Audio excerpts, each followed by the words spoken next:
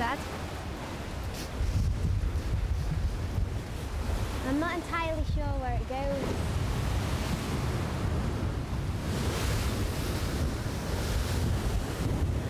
There's a steep swing across this wall and out onto the front wall.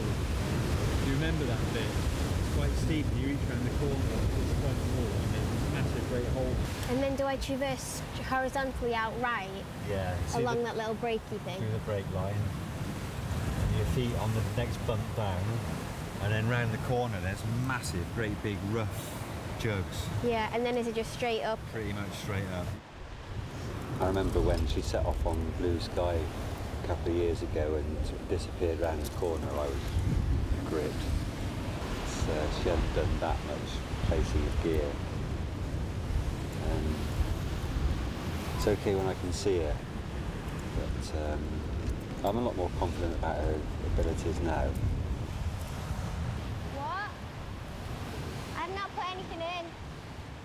And she's a lot stronger, you know, if she did get into trouble she could hang on and get gear in.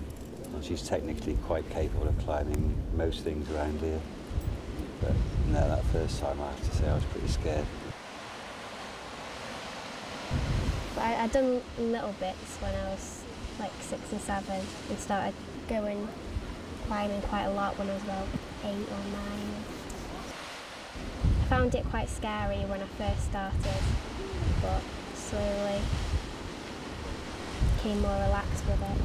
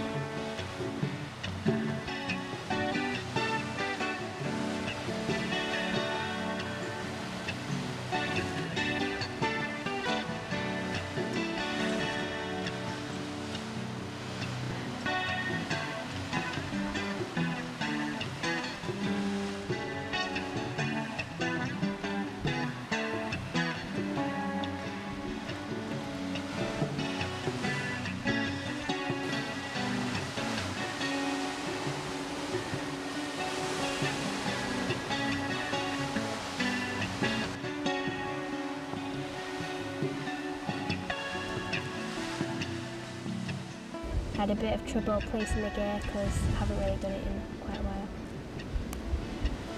I mostly climb indoors really, because it's hard to get out. It's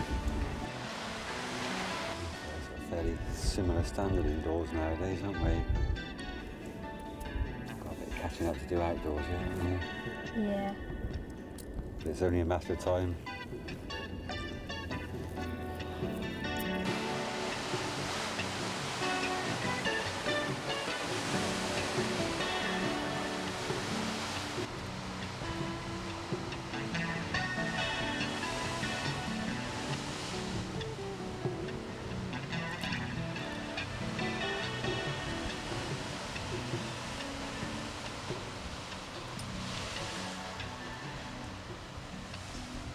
When you get to the top of the route and you've been dead scared on it, and then you think, wow, I just climbed that. That's like the main thing really. I don't know whether I would have started if Dad hadn't been a climber. I might have done, but that's the main reason why I did.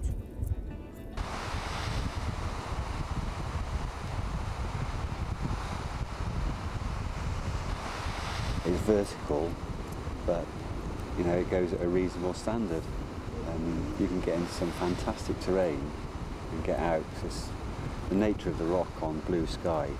It's just amazing, isn't it? You know, it's covered in jugs, isn't it? Yeah. You can't use all the holds.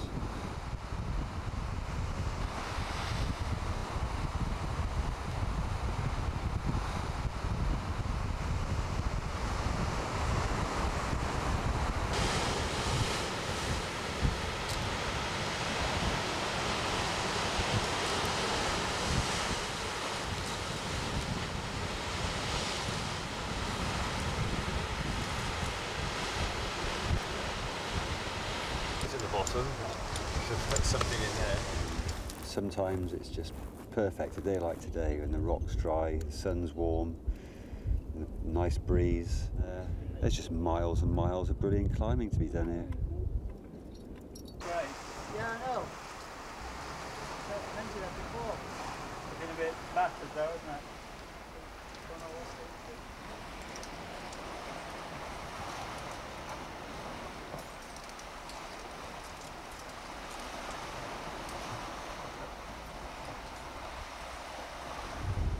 I'm all for keeping the cliffs as clean as possible. I don't think people should use chalk on Pembroke cliffs. And to me, Pembroke is the epitome of adventure climbing. And to me, adventure climbing is starting at the bottom and finding your way to the top, using your strength, your skill and your guile to get your way to the top of the cliff, not following somebody else's horrible white splodges. And even more basic than that, I just don't think we should leave litter around the place. I think leaving chalky dab marks all over the cliffs is like leaving a crisp packet at the top of the crag. I point it out at times, you know, I've done routes here where the friction has been ruined by a build-up of chalk. I think that's just stupid. You know, people use chalk to increase the friction, but they don't clean it off after them, and then the friction gets reduced. Ridiculous. When I do use chalk, I don't put masses of it on and fill the holes with it. I just sort of like put it on and then blow off the excess, and I don't really use a lot of it. Good.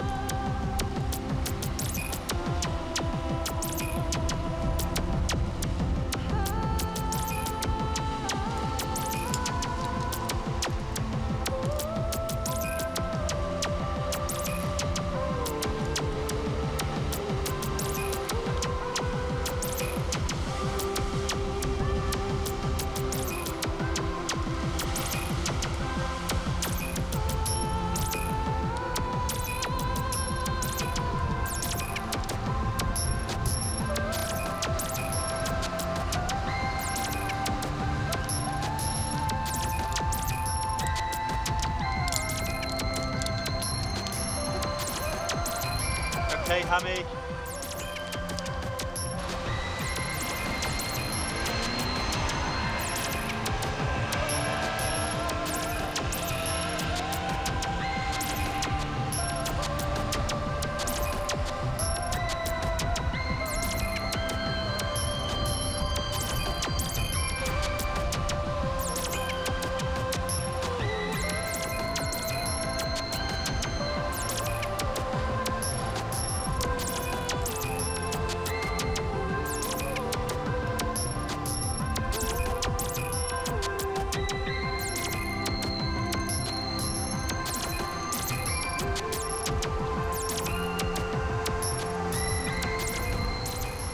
I hope the day never comes when I don't want to come to Pembroke for a weekend climbing.